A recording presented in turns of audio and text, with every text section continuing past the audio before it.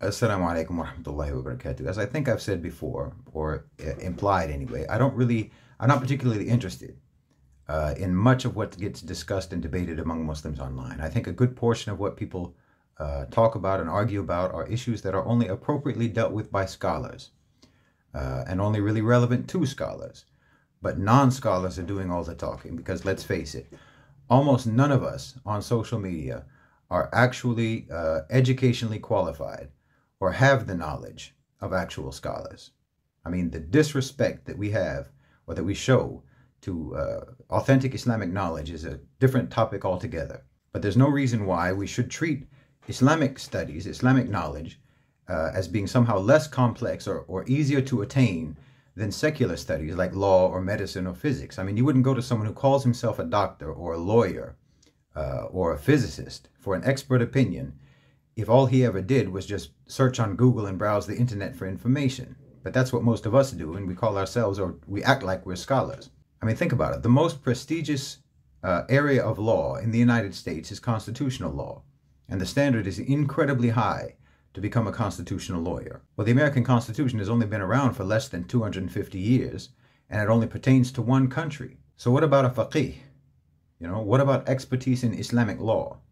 That's been around and developing for 6 times longer, with at least 4 different schools of jurisprudence, and it's practiced or followed and pertains to over 50 countries. But somehow we treat fiqh as if it's easier to learn and easier to become an expert in than becoming a constitutional lawyer.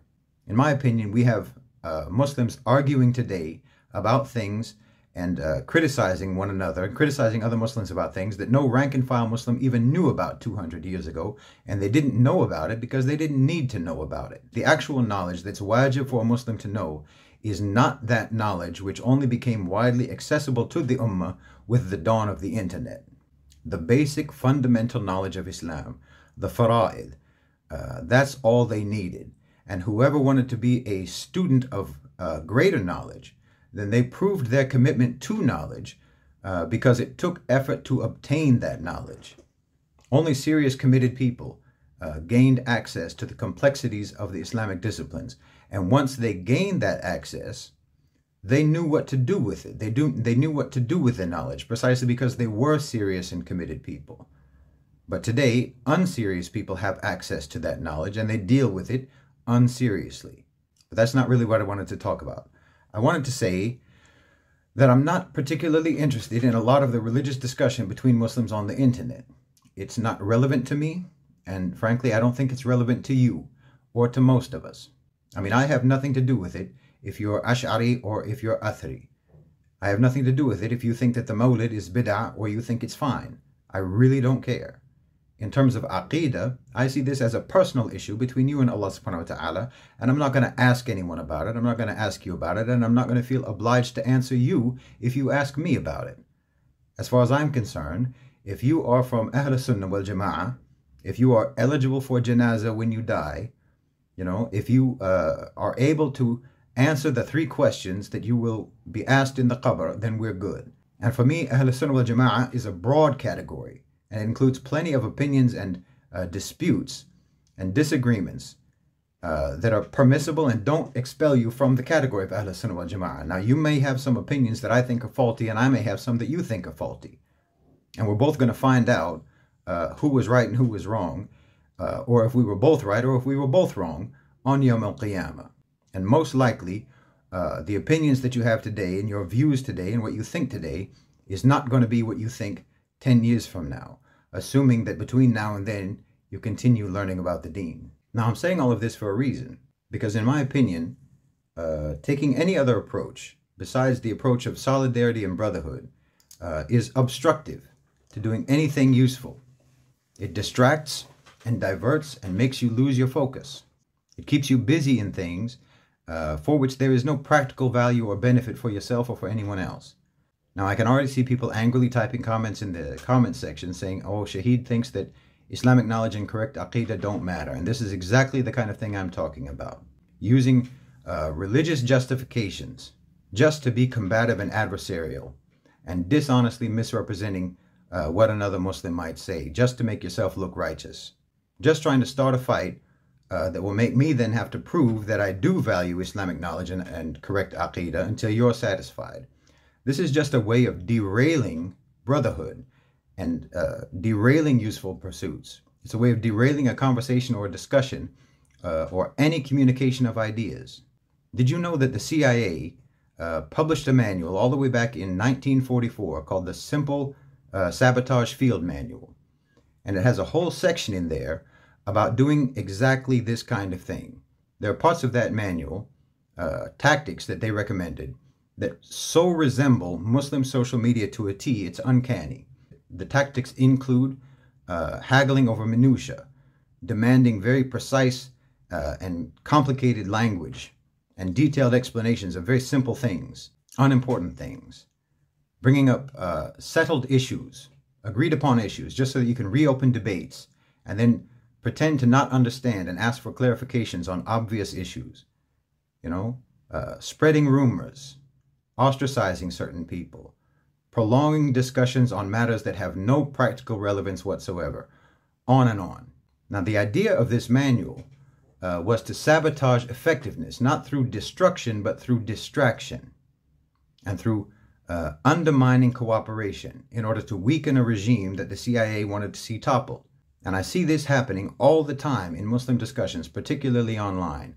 I mean, a conversation can't proceed in a straight line from start to finish, except that it always gets interrupted and redirected into a series of tangents. You know what I'm talking about. You can't start talking about anything almost, except that someone is going to veer the conversation off topic to start talking about, I don't know, the Dajjal or the end times, or how we should actually start using gold and silver coins again, or we need the Khilafah, or we need to educate everyone on Aqidah. And by educate, what they actually mean is to enforce their own particular understanding of Aqidah. On and on.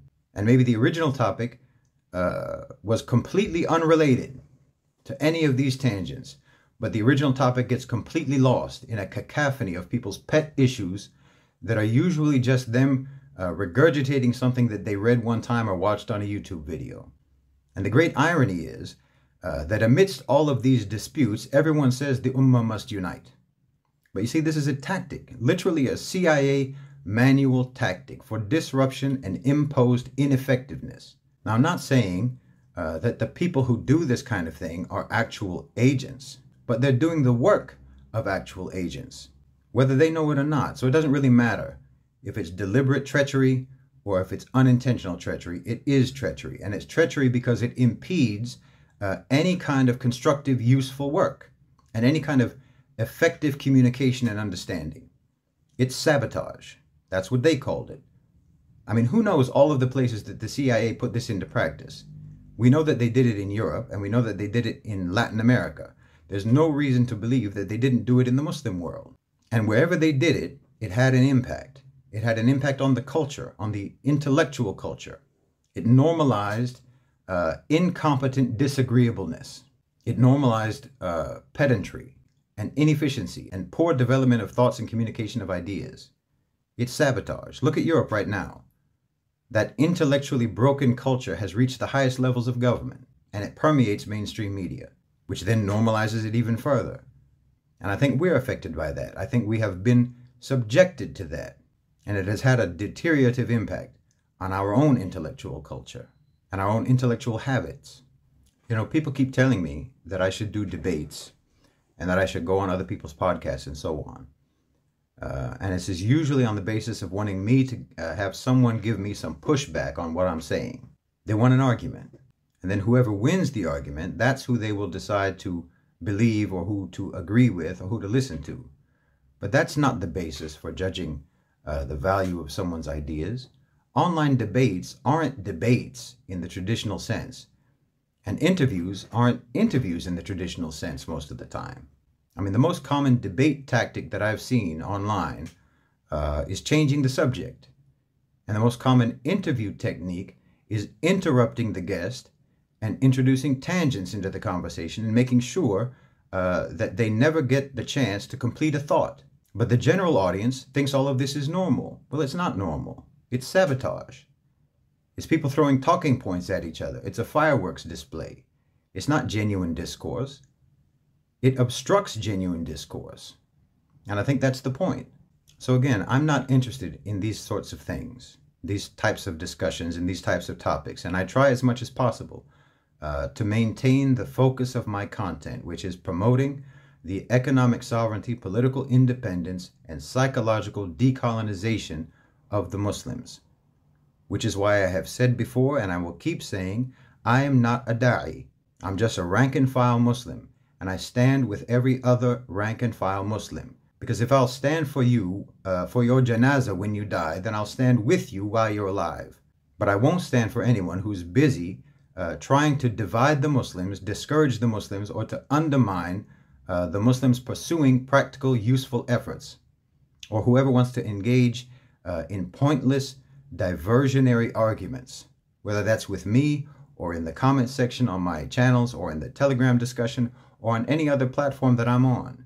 This is part of decolonizing our minds, returning to a more concentrated, disciplined, and thorough Islamic approach to discourse and intellectual exchange. Taking an approach that neutralizes the sort of sabotage that the CIA practiced and perfected. I mean, they came up with that in order to topple powers that they wanted to subjugate. So they recognized that coherence, effective communication, and practical efficiency are the keys to power itself. So everything that they told their agents to do, we have to try to identify it whenever we see it and stop it before it spreads. And of course, that includes not doing any of those things ourselves. Jazakumullahu khairan wa assalamu alaikum.